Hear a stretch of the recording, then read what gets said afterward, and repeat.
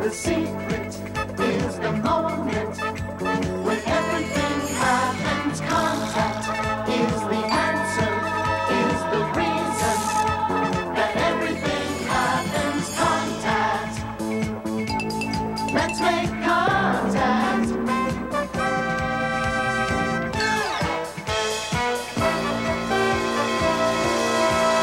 3, 2, 1, contact. I can't believe how bad we were. Lower than the pits. Lighten up. It was our first game this season. We're just out of practice, that's all. Out of shape, you mean? What we need is some exercise. We need the training program. I used to have some books and things in the closet. Oh. Anywhere but that closet, okay? Come on, so it's a little cluttered. But if we're gonna get in shape, we are gonna have to work at it, right? Right. If we have to dig to get what we need, we're gonna dig, right? Right. Oh, come on, it's not that bad.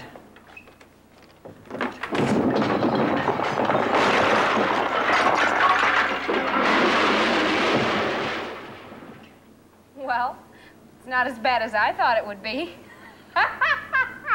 Indicated exercise. 1, 2, 3. 1, 2, 3.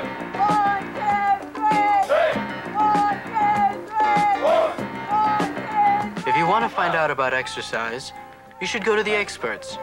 For me and my friend Jackie, that meant going to a class where the students take gym as seriously as the instructors do.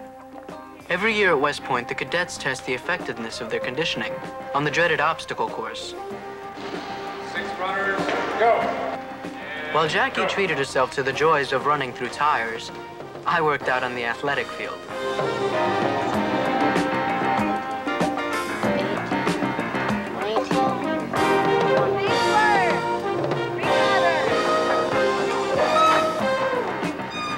Everyone warned us that the obstacle course is hard until your body is in top condition. The question is, how do you get in top condition? Okay, let me try this. That's what I was finding out from Dr. Gordon Calkins, the head of phys ed for new cadets. I know I'm no Superman, but even the Man of Steel would have trouble with the barbell Dr. Calkins used to test my strength. Pull. Okay, you can put that weight down. All right, obviously that weight is a little too heavy for you for a 1 repetition maximum. What is strength, anyway? Well, strength can be defined as the maximum amount of force that a muscle can exert in one effort. In other words, trying to lift the maximum amount of weight you can one time with a curl, 1 repetition, would be an indication of the amount of strength that that muscle has. Training with dumbbells is one way to strengthen your arms. Dr. Calkins explained how they work on my bicep and tricep muscles. Bicep curl. So what's happening when I lift this up? What happens is the bicep muscle, this muscle here on the front of your arm, contracts or shortens and pulls through a system of levers. It pulls the lower arm up, overcoming the resistance and the force of gravity. Most muscles are arranged in pairs. This is the biceps. There is a muscle on the rear of the arm, the triceps, that opposes the action of the biceps. Both muscles, and all muscles as a matter of fact, can only pull. They don't push. The rope. While I was lifting weights, Jackie was lifting herself. She used some of the same muscles I used to lift the dumbbell to pull herself up the rope.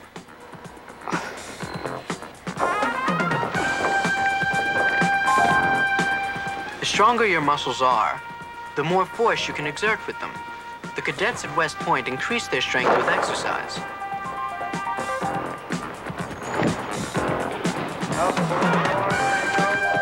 By repeating an exercise that's hard for them, they can strengthen their muscles until the obstacle course is easier for them.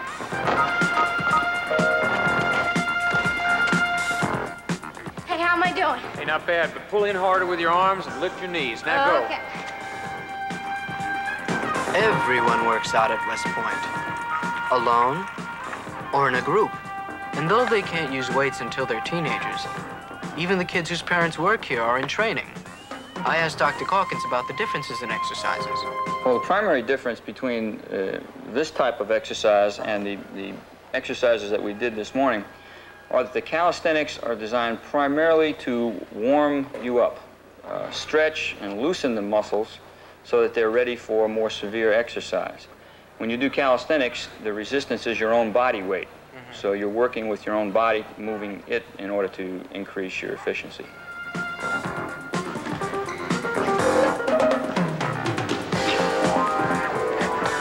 Jackie, you're doing a good job on the lower body obstacles. You got to work more on the upper body obstacles, work on the arm development, and then you're doing a good job. I'll work on it. You'll get it. 30 seconds of push-ups at your own cadence. Ready? Begin. It's funny, but while I was watching Jackie exercise, I thought about what Dr. Calkins had said and realized that a push-up isn't a push-up at all. The tricep muscles pull your arms straight, lifting your body up. It's the brain that decides what to do and how to do it, but it's the body that does all the work. It doesn't matter what kind of exercise you're doing. It doesn't matter if you're working or playing.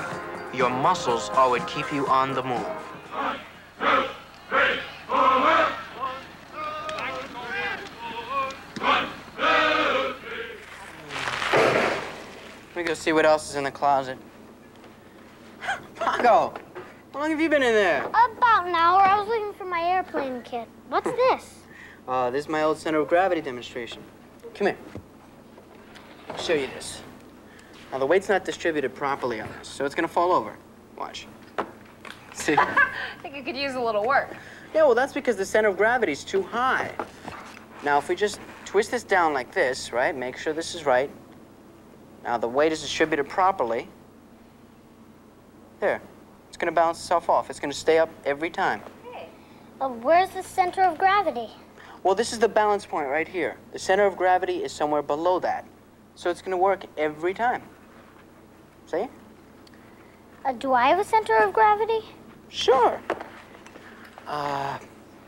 Kathy, come here, come here. You remember that thing we did with the airplane? Oh, yeah. Like that? Okay. Okay. Okay, Now I want you put to your put your feet- stomach right there. Now hold Hold on my to our hands. hand. Now be careful. Okay? There we go. Now You you're up. Superman. All right, now it's hard for you to stay up like that, isn't it? Uh-huh. Okay, now just let your body go limp. Ah. All right? There. Now you see it's easy for you to balance, right? Yeah.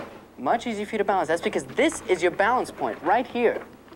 Now, where's the Yeah. center of gravity? It's below the balance point. Right. Now, why is it below the balance point? Because I'm limp. Good. Right. Great. That's good. That's good. Do you understand? Yes. Any other questions? Yes. What? Can you put me down now?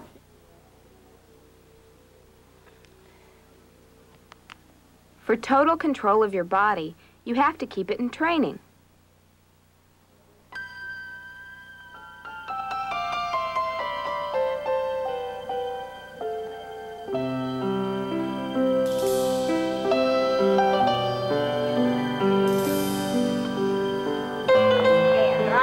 Control also takes knowledge.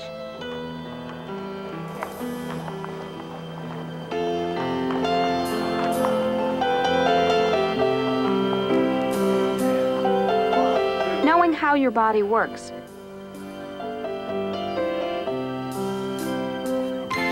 What it can do and what it can't. Okay, chin up. Hold your arms up. The second order to start with kick forward, okay? These are the things you learn when you want to be a gymnast.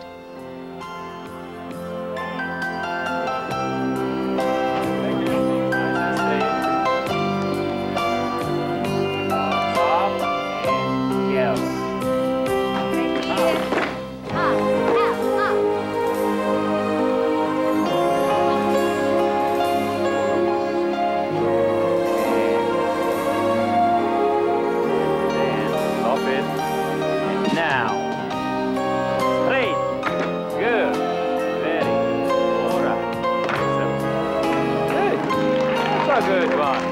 4. Okay, good girl. Very good. Oh.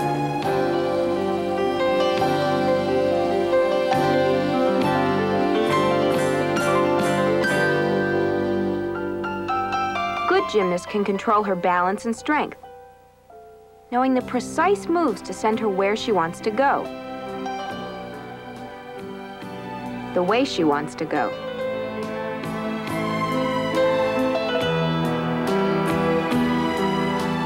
Diane Durham isn't just a good gymnast.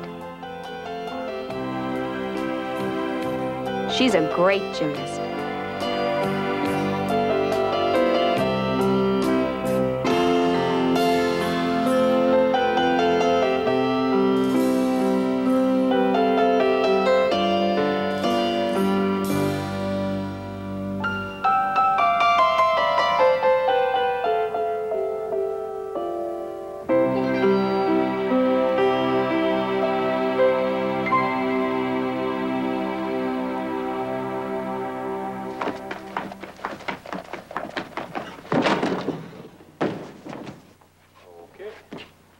Diane learned the right moves from her coach, Bella Caroli.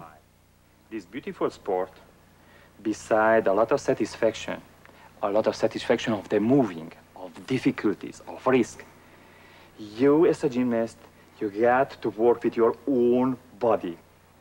Between the vaulting board and between the horse are just 2 yards. In this short time, you have to do a lot of powerful actions in order to transmute a horizontal speed toward a powerful action and the over rotation of your body. So that needs a lot of strength, a lot of speed, a mental control. That's your strength. Diane trades almost 4 hours a day of practice for strength, speed, and agility. She got a lot of body strength and a physical and psychological ability. That means self-confidence, self-control.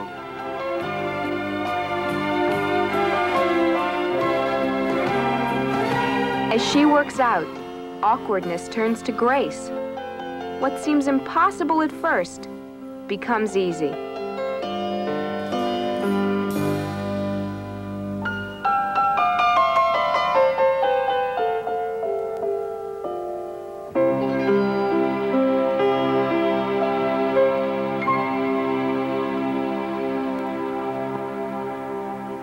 You know what?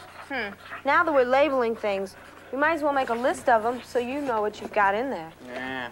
So call them out to me as you put them in, okay? Okay. Well, I got a box of old comic books. I'm gonna put them in the back on the left. Okay, 1 box collectible comics. Hey. All right, 1 box, 12 rusty doorknobs. 1 dozen dirty doorknobs. Hey, you guys, come on, get back to work. Okay. 1 Very good. dusty disc.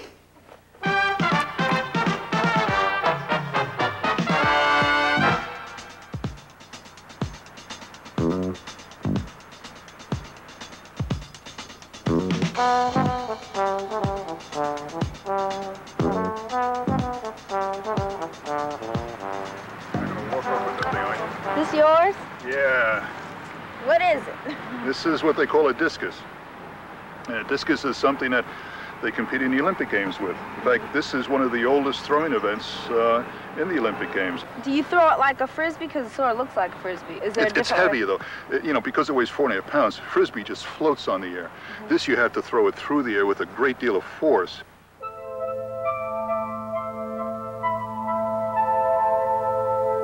In the throw itself, you build up as much force as possible. You transfer it to the discus at one precise moment, and all of that energy takes over in the flight.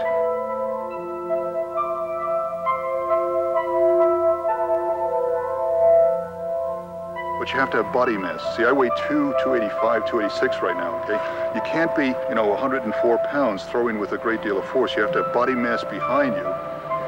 I've been throwing this thing for 31 years, right? And I've been trying to throw it further and further each one of those 31 years. And so far, I've had good luck. I've set a couple It's of not records. just luck that made Al Order an Olympic champion. It's skill and training. Let me show you a little bit about throwing here. Now, we're going to throw in that direction, towards those trees down there, right? Okay.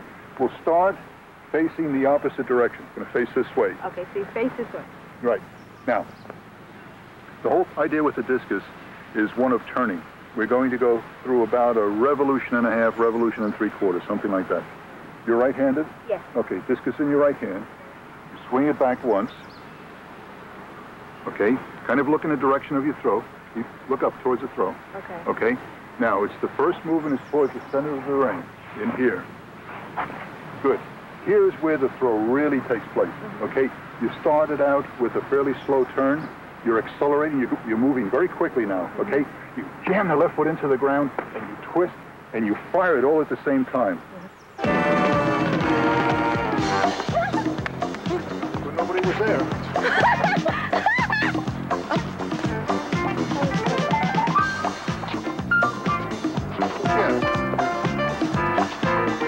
That'll wait.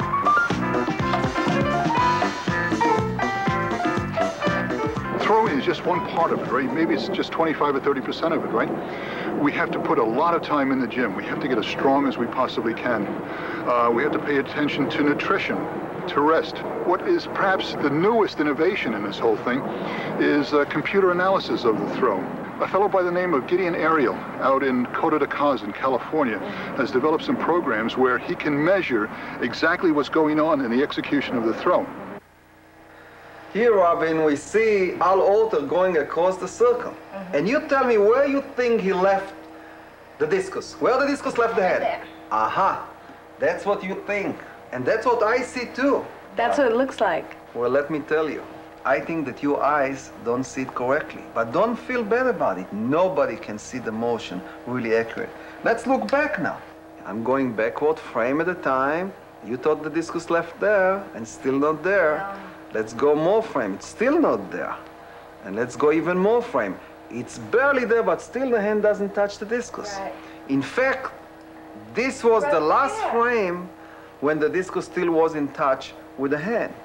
Well, if we cannot see things like this, how can we coach discus? In fact, if you tell me to help Al Alter to throw the discus and I would think that the discus left where you saw it and where I thought it left the hand, I would have to coach him different than know this information, that already the discus left the hand way, way too early.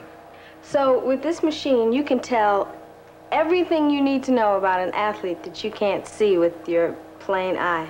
No, not necessarily. Here, we just can stop frame by frame the sequence so we can tell where the discus left the hand or where his feet is. But we cannot tell what are the velocities, for example. Well, what's velocity? Well, velocity is how fast the discus left the hand. This is extremely important because the faster the discus leaves the hand, the farther it's going to go. Oh, okay. So how do you tell that? Well, here we have to go into a more complicated process which called digitizing. We are going to use a magic pen. This magic pen, every time you touch it on this screen anywhere, the information where you touch it going directly to the computer. Each joint we have to trace it. In fact, maybe you're going to trace Al Alter now. Here is the magic pen. And let's push first on the shoe, right here. Okay, right here. Point number one. And point number two will be the ankle joint, here. Okay. And then the knee? And the knee, that's correct. And let's push a little bit more to the middle. Oh, right. okay, there. And now we'll go to the hip around here. And then the next hip. And then the next knee. And then the ankle. And the foot. Oh, it's really a stick figure, like you draw on a piece of paper. Well, it's even more sophisticated than that. You're pushing it here, and the computer is going to draw the stick figure there. In fact, look on Al Alter on the stick figure. He lost a little bit weight. Yeah, it's just like a real stick figure. Oh, okay, look, I can see his knees and where his feet touch the ground. And there's the discus, right? I know this little dot is a discus, but what's this little dot right here? I didn't do that. This is a very important data here that the computer calculates for us, and this is the center of gravity. In fact, when we're looking on it now moving, you see the center of gravity going up, then it go a little bit down, and then abruptly going up again. He transfer all the force to the discus just before the release. Now we can look on it also in a multiple image, so we'll see very, very clearly what the center of gravity does. In fact, let's look on this dot and follow it. See wow. You can see it go up and a little bit down, and then... That's up. That's exactly what you want in the end to do, but you didn't want him to go so high in the beginning. So the center of gravity tells how much motion is taking place around it. Around the center of gravity. All the motion occur around the center of gravity. And Al Orta has a little mistake here. He starts low, is going up, is going down again, and is going up. It would be better for him to continuously go up to about here, up, and then abruptly to go up. That's the release. So it's not enough just to build up your muscles and practice every day. You need to know exactly where your feet are supposed to be, exactly where your arms are supposed to be, and know not to jump too high, and you have to make sure that the center of the gravity is going in the right direction. Right. And this is only few of the things that you have to know. You have to know so many more things in order to be a world champion or a gold medalist in the Olympic Games. Oh, okay. Well, a computer, it's fascinating. It's new, I think, and it's going to be applied to a lot of sports from now on out. I started throwing things in grade school. And when I went into high school, I just started throwing shot put, I started throwing discus, okay? But I've been throwing this now, I guess, for about 31 years, and I still don't have it right. There are so many things with this technique, okay, that still confuse me, okay? That one of these days I'll get it right. Whenever there's trouble, we're there on the double. We're the Bloodhound Gang. If you've got the crime, we've got the time. We're the Bloodhound Gang.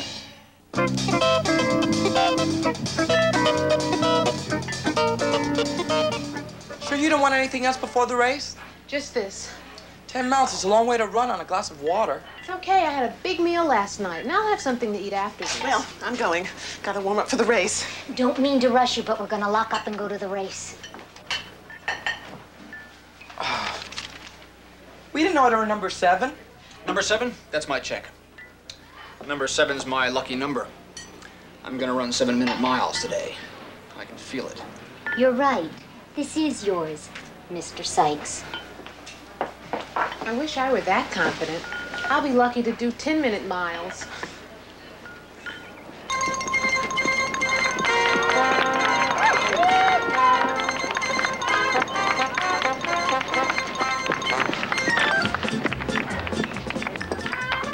Hey, that guy was right about a 7-minute mile. Long way to go yet.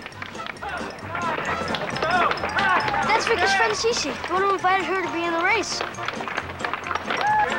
Some invitation. Hey, there's Vicky.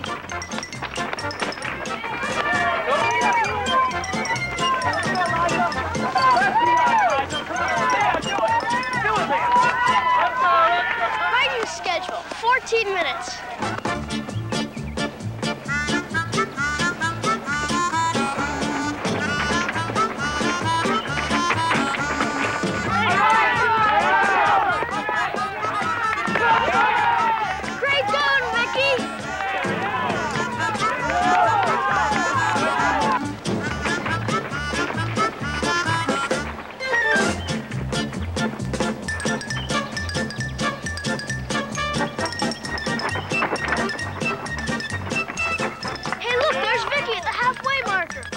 What's her time? 43 minutes. Not bad. 5 miles in 43 minutes. It's an average of 1 mile every 8.6 minutes. Let's go.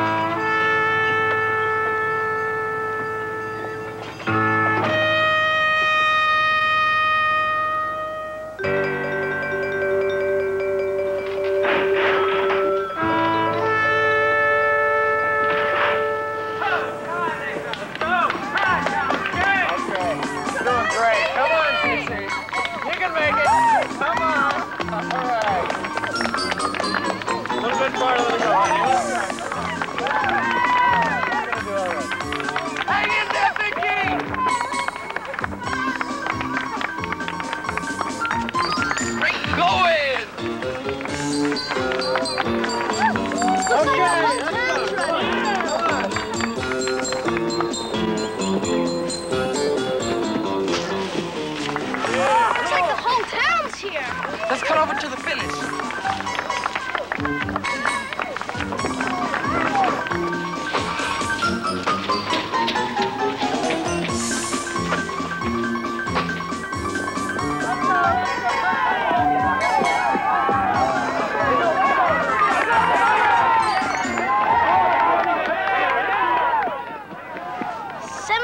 minutes.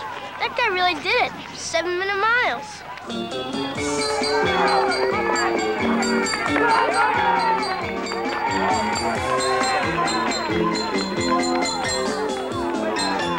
Maybe Vicky got lost.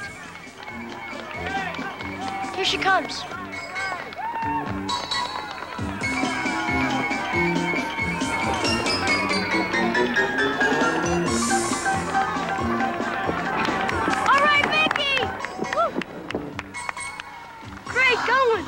Yeah, you sure did a lot better than just finish. Who won? Your friend Cece. Super. It was no contest. She must be part jackrabbit. She finished so long ago, she's probably back at her shop dusting off antiques. She works hard. She runs every day. She's really great. And that guy from breakfast was right behind him. I never even saw him. He must have been way ahead of me. After the first couple of miles, I never even saw him. You feeling okay? Oh, yeah. I'm fine. Let's go. Hey, there's Cece. Cece, congratulations. I need your help. What happened? Get in. Come on, I'll show you.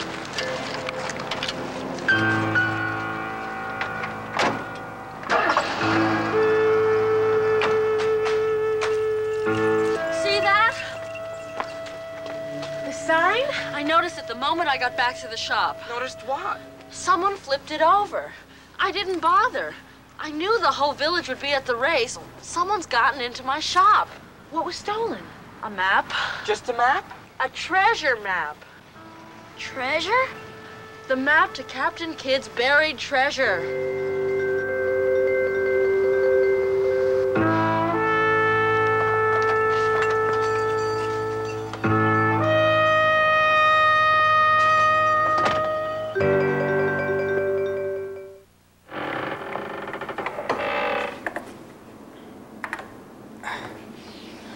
There, we're finished. We got everything we need from the closet. Yeah, the only problem is now that we found it, we're too tired to use it. Hey, we just need some lunch, that's all. And then while we eat, we can figure out a fitness program. Just let me print up a copy of the inventory, okay? Boy, we sure got a lot in there, didn't we? Yeah. Oh, we're gonna be waiting all day for that thing. You're right. Let's go. I'm bushed. I'm hungry.